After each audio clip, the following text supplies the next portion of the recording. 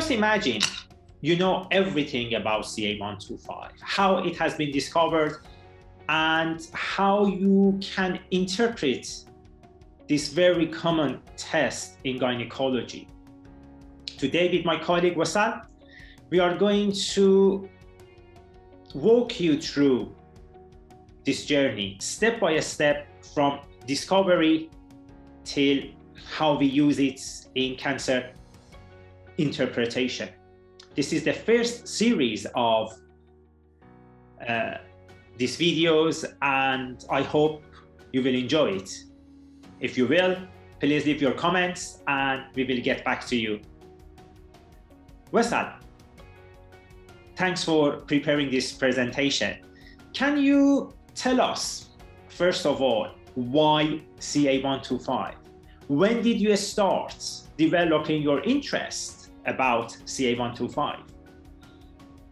Okay, so my interest from CA125 has just come from my clinical practice. It's a marker that we use a lot in gynecology, but also my colleagues in GP practice and also in general surgery use it quite frequently in the context of ovarian cancer. So the thing is that me and as well as my other fellow trainees, I found that a lot of us don't really know much about this marker and essentially its origins, where it's come from, and how to interpret the results for the marker.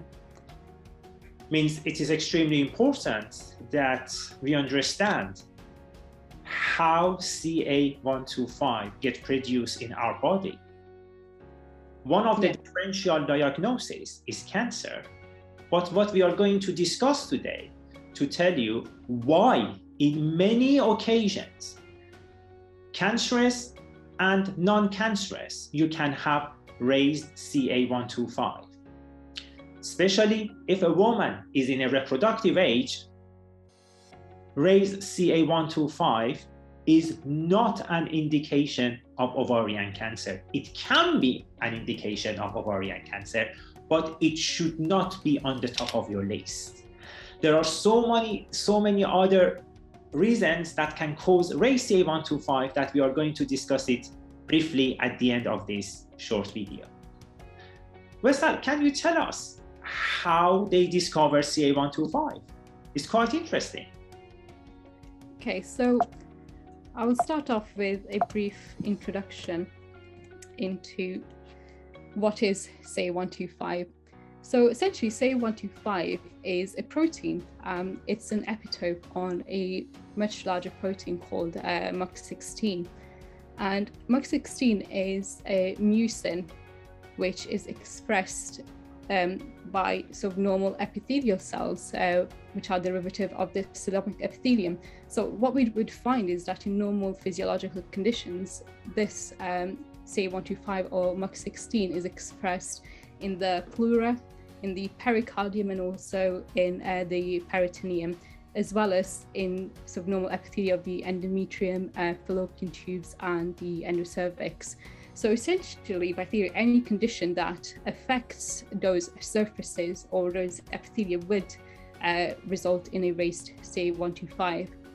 Now, in the context of ovarian cancer, CA125 is overexpressed, and this protein actually has been found to aid the locus of tumor invasion and also metastasis by various mechanisms. So one of the mechanisms by which it aids sort of local invasion is that it affects immune cells called natural killer cells. And essentially by sort of downregulating the response, it means that these cells are less likely to identify cancerous cells and kill them. So essentially, in context of cancer, this response sort of cleverly allows the local invasion and progression of these cells. This is quite interesting that maybe we should know that CA125 just is a normal, is produced in a normal physiological condition in order to protect epithelial surface. Because of that, you can find it in pericardium, you can find it in a pleural space, and also you can find it in peritoneal cavity. This is important to know. Ovarian cancer is quite clever in terms of they overexpress CA125 because CA125 then go and kill natural killer cells that by nature they can prevent metastasis of the cancer. But by overexpression of CA125, ovarian cancer can overcome this natural immunity of the body, and it can help ovarian cancer to metastasize. Also, because CA125 is not limited to ovaries or abdominal cavity, any other condition can affect any serosal space that naturally produce CA125, can raise the CA125 by default. Okay, it was a very comprehensive discussion about what is CA125. We found out is part of the glycoprotein, okay, which is naturally present on epithelial surfaces. Can you tell us how they discovered CA125? So CA125 was discovered back in 1981 by Dr. Robert Bast and his colleagues. So Dr. Robert Bast had an interest in developing targeted immunotherapy for ovarian cancer. And the way how he wanted to go about doing that is by developing an antibody which specifically targets ovarian cancer cells. So what Dr. Robert Bast and his colleagues did is they used this newly developed in the 1970s hybridoma technology. So what this hybridoma technology is a way of mass producing monoclonal antibodies specific to a certain antigen. So what they did was they isolated a cell line, which they named OVCA 433 from a patient with papillary serous cystadenoma. And they injected this cell line into a mouse, which then went on to develop an immune response against this ovarian cancer cell line. So what they did is they then extracted B lymphocytes from the spleen of these mice, containing the B lymphocytes producing the specific antibody for the ovarian cancer cell line. And they fused it with a tumor cell, as shown in this diagram. And this tumor cell is a myeloma cell. Now, the good thing about B lymphocytes is, of course, they can produce specific antibodies. However, they don't have the longevity and they don't have the capabilities of mass producing antibodies, which will be required in order to perform any laboratory tests in a laboratory environment. So by fusing a myeloma cell, which has the essentially the advantages of longevity and also of mass production of antibodies, they're able to form a hybridoma, which is a fused cell. It's a fused B lymphocyte and a fused and a myeloma cell. And through that, they were able to mass produce the antibody, which they later called OC125. So OC125 was an antibody which was specific to the ovarian cancer cell lines tested. And the reason why it's called OC125 is that it took 125 attempts before finding a specific antibody for ovarian cancer. For ovarian cancer. This is quite interesting, that because Dr. Bast and his colleague, they were quite interested in immunotherapy. And it was quite not incidental finding, but this was not the main reason for the whole research. They were looking for antibody in order to prevent ovarian cancer spread. But as we know that ovarian cancer 125 does not have any clinical values. And we use that in order to measure ovarian cancer, in order to measure cancer antigen 125. I think we should thank to hybridoma, technology in order to fuse B lymphocytes with myeloma in order to mass produce antibody and to try 125 times to finally find specific monoclonal antibody against ovarian cancer cell. I hope you already enjoyed. Just 5 or 10 more minutes. We are going to discuss briefly about how we are going to measure CA125 in our patient and also which cutoff score we use. Can you tell us about how we are going to measure CA125 in the blood? Okay, so Dr. Robert Bast and his colleagues developed this radioimmune assay where if you can imagine that this tray is a polystyrene bead, they used it, they coated the polystyrene tray or beads with the OC125 antibody. And they used it as a capture antibody so that when they add the patient's blood or the patient's serum to the sample, they're able to capture the antigen CA125, which is represented by the blue dot here. Now, to the same sample, they also added a radio-labeled OC125 antibody, which then is able to bind to the captured antigen.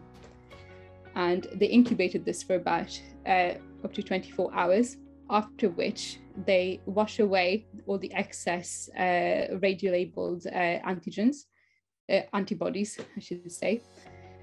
And through that, they used something called a gamma counter to quantify the radio-labeled antibody-antigen complexes.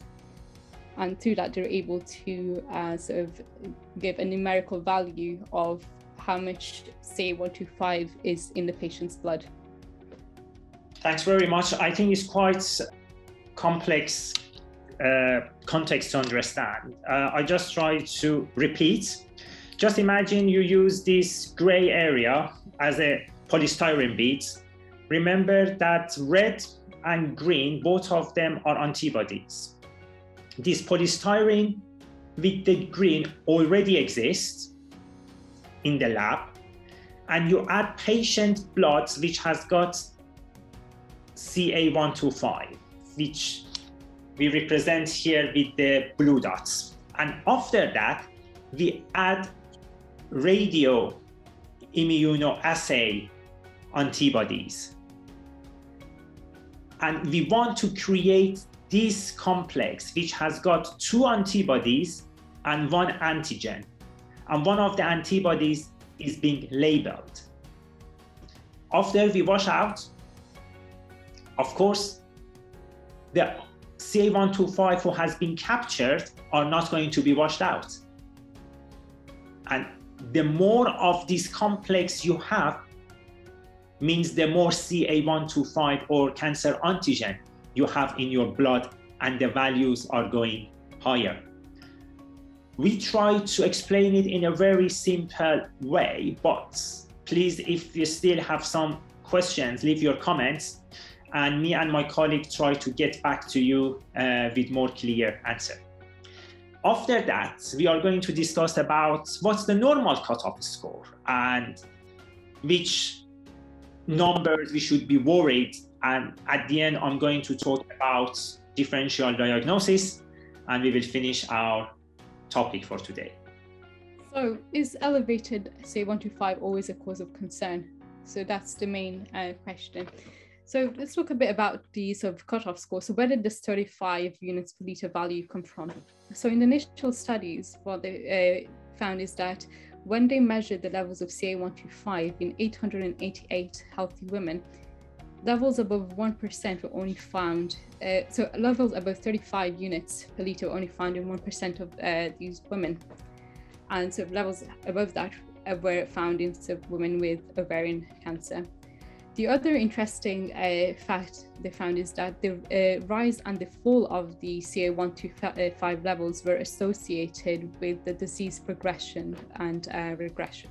Which is quite important, because when they took 188 samples from presumably healthy women, the majority of them, 99%, the levels were less than 35. And because of that, they concluded we can use the level of 35 as a cutoff score. And we get worried if CA125 comes above CA35. But what I would like to discuss now, there are so many causes of raised CA125. Whenever you think about CA125, you have to think about, first of all, non-cancerous cause of raised CA125 and then cancerous cause. Whatever or any condition can stimulate any pericardium, pleural, or peritoneal membrane. They can raise CA125. Why pregnancy? Because of the pregnant uterus, it can stretch the peritoneum and CA125 can go up. Menstruation, because of backflow menstrual blood, it can irritate peritoneum and it can cause raised CA125. PID, the same, ovarian hyperstimulation, endometriosis, all of them can stimulate peritoneum, and as a result, CA125 can go up. We are going to discuss in next video in more detail why, when you stimulate peritoneum, CA125 can go up. But I think for the sake of this video, we just need to know there are so many reasons behind raised CA125, and when someone comes with raised CA125, we don't need to think about cancer straight away, especially if that patient is in reproductive age. Also, not only ovarian cancer can cause raised CA125, cervical cancer, uterine cancer, breast cancer, lung cancer, anything can irritate mesothelium can raise CA125. I hope you enjoy this short but quite informative video. I thank my colleague, our trainee, Dr. Wessel, for very good presentation. And please, if you like, subscribe and follow us as we are going to come up with more videos regarding CA125 to get much better understanding of how this molecule works. Thank you. Thank you very much for listening.